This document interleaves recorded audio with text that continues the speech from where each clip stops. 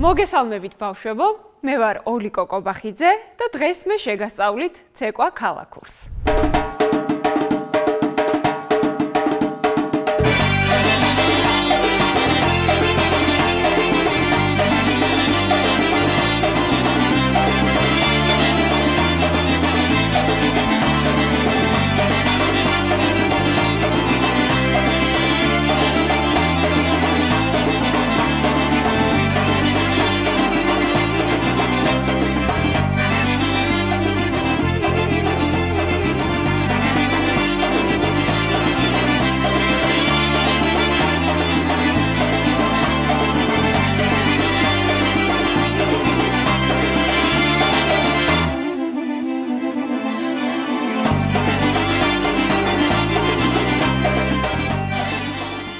ცეკვა ქალაქური ძირითადად აგებულია ქალაქურ მოტივებზე, გაცოცხლებულია ძველი თბილისის ისტორია, ცხოვრება, მუხტი და მინდა დღეს შეგასწავლოთ ის საბაზისო მოძრაობები, რომელიც დაგჭირდებათ ამ ცეკვის შესასრულებლად. წინა გაკვეთილებზე ჩვენ შევისწავლეთ ხელისა და ფეხის პოზიციები, მაგრამ მოდით გავიხსენოთ.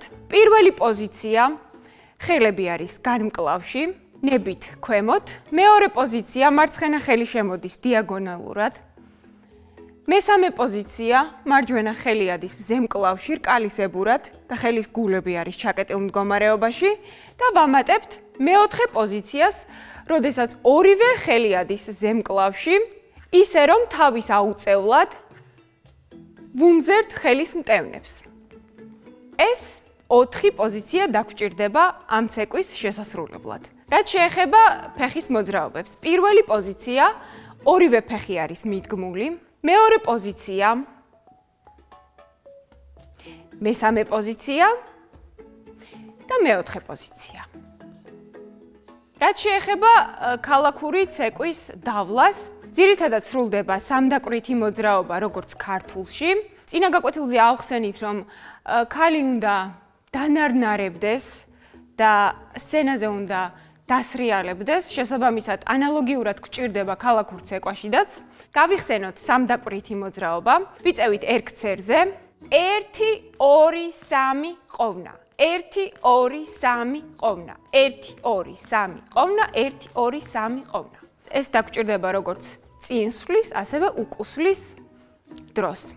რაც შეეხება პირველ მოძრაობას, როდესაც ქალი დამალულია ვაჟებს შორის და მისი გამოჩენა არის სრულიად მოულოდნელი, ჯერ შევისწავლოთ ხელი და შემდეგ უკვე ფეხთან ერთად გავაკეთოთ.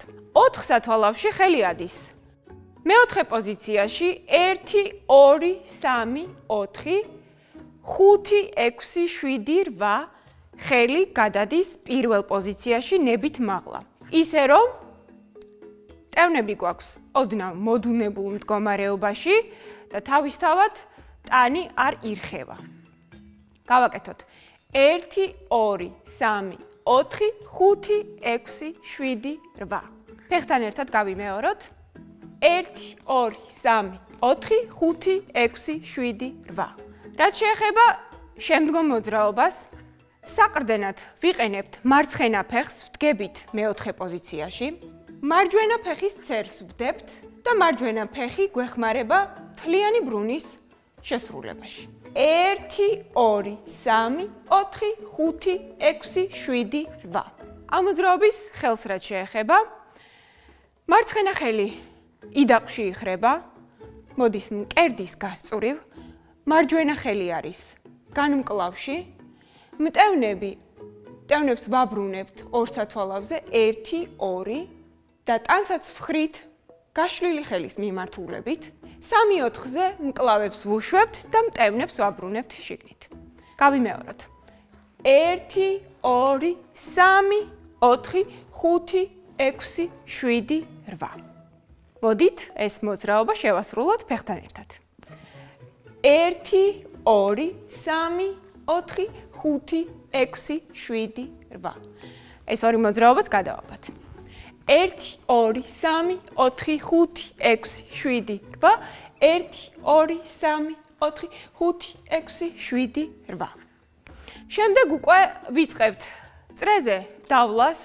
ძირითადად ეს ცეკვა სრულდება ბიჭებთან ერთად ორივე ხელი იხრება იდაყში და მტევნები შემოდის მკერდის გასწვრივ, ნებით გარეთ, 1, 2, 3-4 სათვალოზე ვშლით, ხელს პირველ პოზიციაში, ნებით მაღლა, 5, 6, მარცხენა ხელი ადის ზემკლავში, რკალისებურად, მარჯვენა ხელი შემოდის პირდაპირ მკერდის გასწვრივ, რკალისებურად, 7-8-ზე ისევ ვაბრუნებთ პირველ პოზიციაში.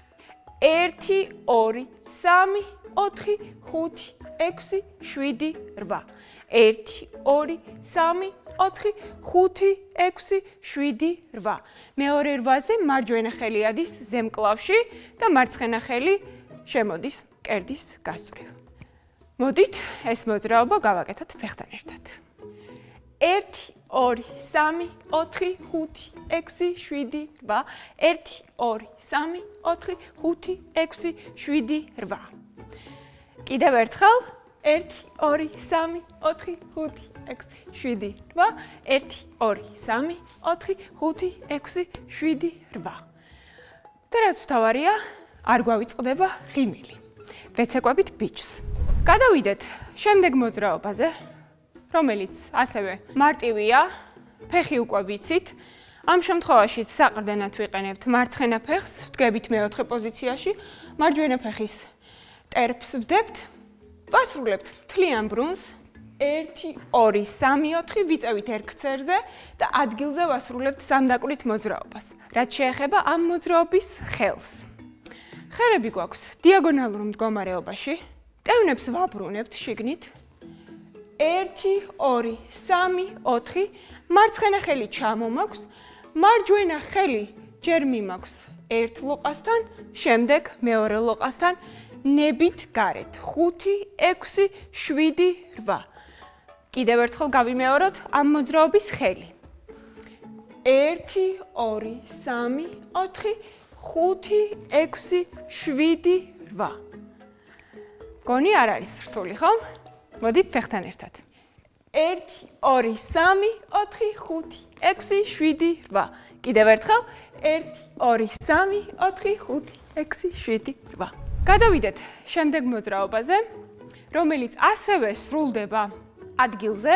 ვაკეთებთ სამდაკვრით მოძრაობას. ხელი ადის მესამე პოზიციაში. 1, 2, 3, 4. ვუყურებ ჯერ მარჯვენა ხელის მტევანს, ნებით გარეთ არის. 5, 6, 7, 8. შემდეგ მზერა გადამაქვს მარცხენა ხელის მტევანზე. კიდევ ერთხელ გავიმეოროთ. 1, 2, 3, 4, 5, 6, 7, 8. მოდით შევასრულოთ ფეხთან ერთად. 1, 2, 3, 4, 5, 6, 7, 8. ბავშვებო, მოდით ახლა ეს ორი მოძრაობა გადავაბათ. 1, 2, 3, 4, 5, 6, 7, 8. 1, 2, 3, 4, 5, 6, 7, 8. რაც შეეხება შემდგომ მოძრაობას, ისიც ადგილზე სრულდება, თუმცა ჯერ გადავდივართ მარცხნივ, შემდეგ მარჯვნივ. ვაკეთებთ ორ ბრუნს, თუმცა თუ კი გაგიძნელდებათ, შეგიძლიათ გააკეთოთ მხოლოდ ერთი ბრუნი. მარცხენა ხელი შემოდის მკერდის გასწვრივ, მარჯვენა ხელიც რკალისებურად, წელთან ახლოს, თუმცა არ ვადებთ და ვბრუნავთ მარცხნივ. 1, 2, 3, 4. 5, 6, 7, 8. ამ შემთხვევაში დააკვირდით მარცხენა ფეხს, რომელსაც ფეხყრდნობი არის მუხლში მოხრილი, ხოლო მარჯვენა ფეხი არის გამართული მუხლში, ვდებ ფეხის ცერს. რაც შეეხება ხელს, მარჯვენა ხელი შემომაქვს მკერდის გასწვრივ, იდაყში მარცხენა ხელი არის მოდუნებულ მდგომარეობაში. ჯერ ვაბრუნებ ხელის მტევნებს, ისე რომ ნებით მაღლა არის, შემდეგ ნებით დაბლა. კიდევ ერთხელ გავიმეოროთ ფეხთან ერთად. 1, 2, 3, 4, 5, 6, 7, 8. ანალოგიური მოძრაობა სრულდება მარჯვნივ. თუმცა ბრუნის დროს მარჯვენა ხელი შემოდის მკერდის გასწვრივ.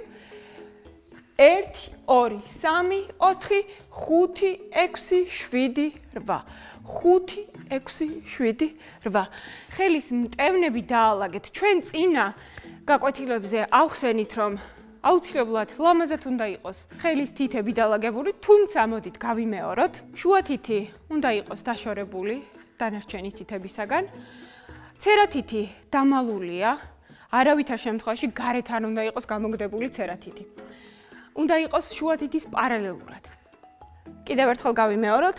1 2 3 4 5 6 7 8 1 2 3 4 5 6 7 8 რაც შეეხება შემდგომ მოძრაობას, სრულდება უკან, მივდივართ ასევე ბრუნით, დავამთავრეთ აქ, 1 2 3 4 ვდგამ მარცხენა ფეხს, ვიხრები მუხლში და ვეყრდნობი მარცხენა ფეხს. შემდეგ ბრუნავ მარჯვნივ, ვდგამ მარჯვენა ფეხს და ვეყრდნობი მარჯვენა ფეხს. გავიმეოროთ კიდევ ერთხელ.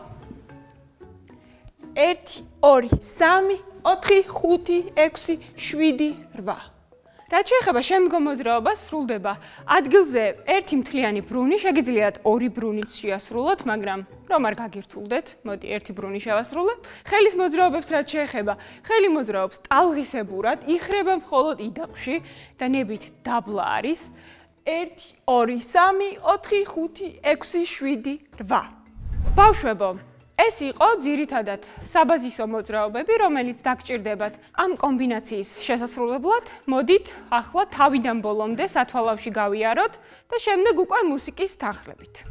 1 2 3 4 5 6 7 8 1 2 3 4 5 6 7 8 1 2 3 4 5 6 7 8 1 2 3 4 5 6 7 8 1 2 3 4 5 6 7 8 1 2 3 4 5 6 7 8 1 2 3 4 5 6 7 8 1 2 3 4 5 6 7 8 1 2 3 4 5 6 7 8 1 2 3 4 5 6 7 8 1 2 3 4 5 6 7 8 1 2 3 4 5 6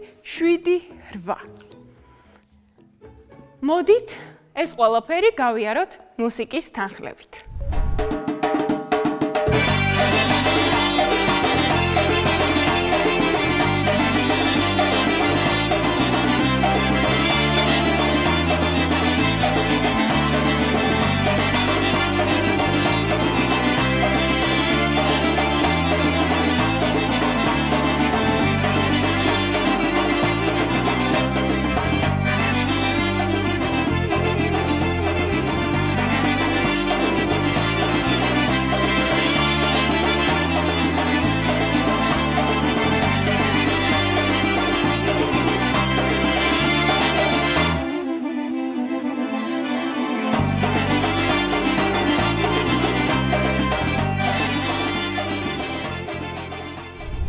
ბავშვებო, ეს იყო ძირითადად ის საბაზისო მოძრაობები, რომელიც დაგჭირდებათ ცეკვა ქალაქური შესასრულებლად.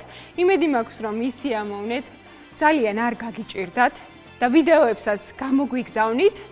ხვალ კი ბიჭებს შეგასწავლით ცეკვა კინდოურს.